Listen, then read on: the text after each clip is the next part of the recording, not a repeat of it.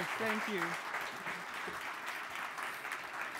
Good afternoon, everyone. I'm so glad to see you, except for the lights, maybe.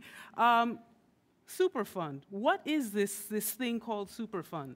This little montage is a collection of photographs of things along the Gowanus, including positions for Superfund, positions against it, the coolest Superfund site in Brooklyn, and in the upper left corner is it's not modern art, it's actually a photograph of oil sheens on the Gowanus.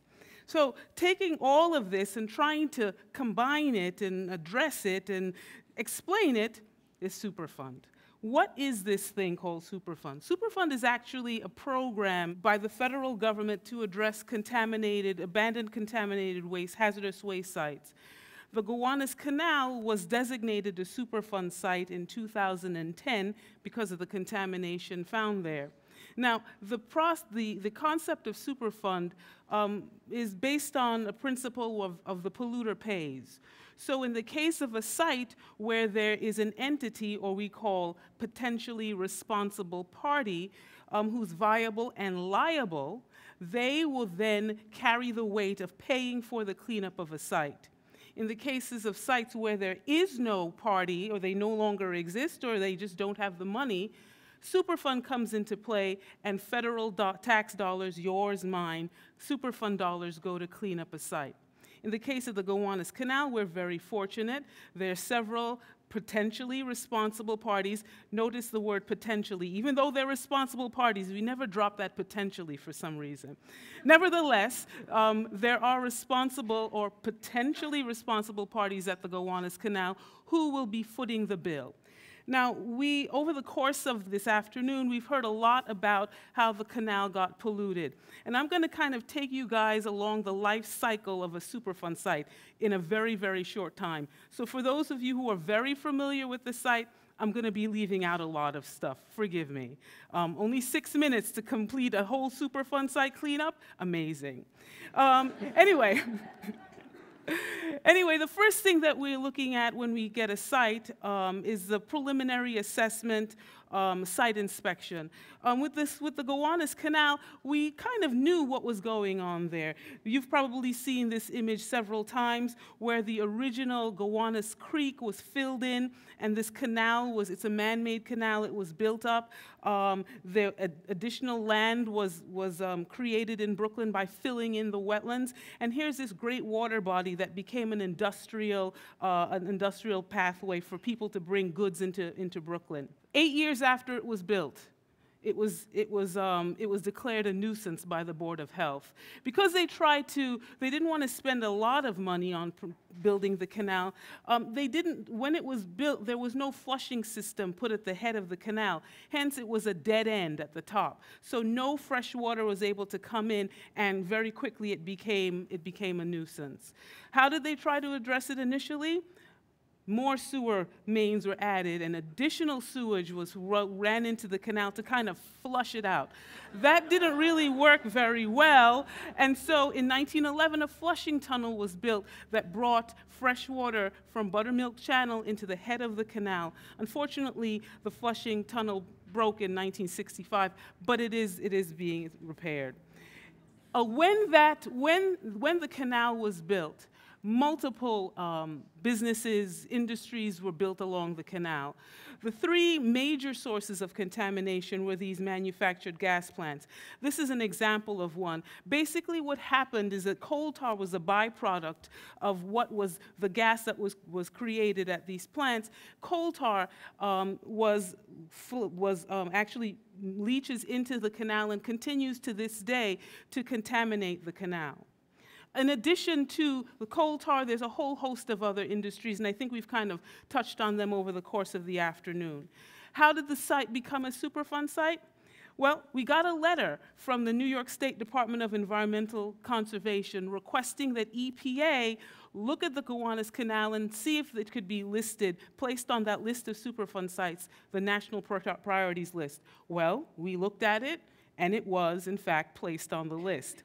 Once it got placed on the Superfund list, we started something called a remedial investigation and feasibility study. You'll notice over the course of my presentation that acronyms are flying like rain. That's how we speak in the federal government.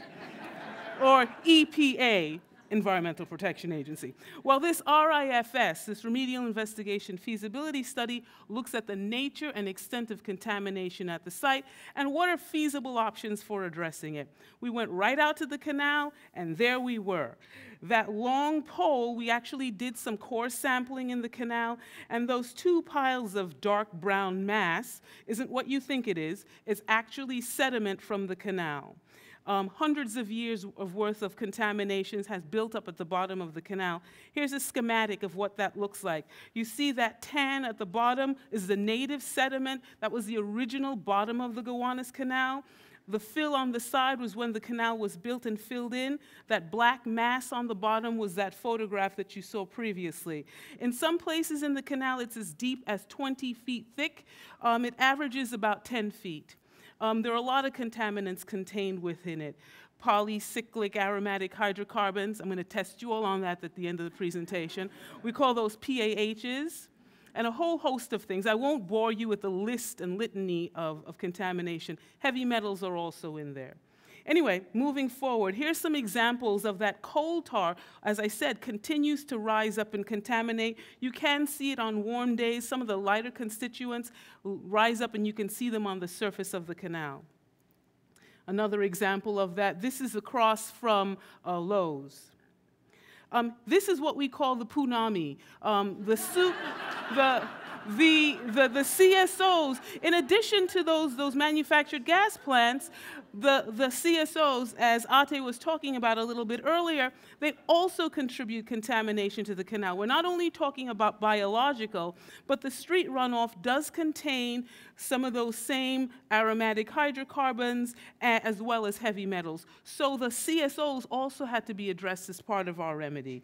Punami, gone. What did EPA come up with? Well, we came up with a proposed plan. We came out to the community. Well, we had been with the community all during this time, but we came out with our plan. How are we going to address this problem?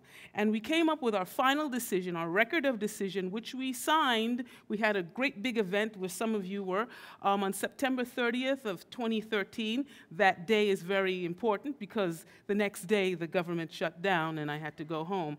But anyway, this is what we came up with. The canal was broken into 3 areas. The middle section is the area that's the most highly contaminated. The upper is contaminated but not as bad, and the lower, in purple, is the least contaminated area. EPA is going to be basically removing the contamination from the bottom of the canal by dredging it. We're going to cap the dredge areas. We're also going to be addressing the combined sewer overflows. They also have to be arrested so that it doesn't recontaminate the canal. One of the turning basins, the First Street Basin, is going to be excavated and contamination removed from there, and a portion of the Fifth Street Basin. The cost, $506 million. Will we be paying for that? We, by we, I mean you and me and all of the other federal taxpayers.